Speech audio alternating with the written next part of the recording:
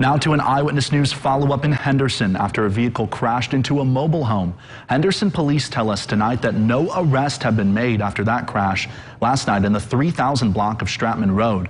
Now, witnesses on the scene told Eyewitness News that a white car flew off the roadway, landed on top of another car, and then hit another vehicle before hitting that mobile home and a person standing outside.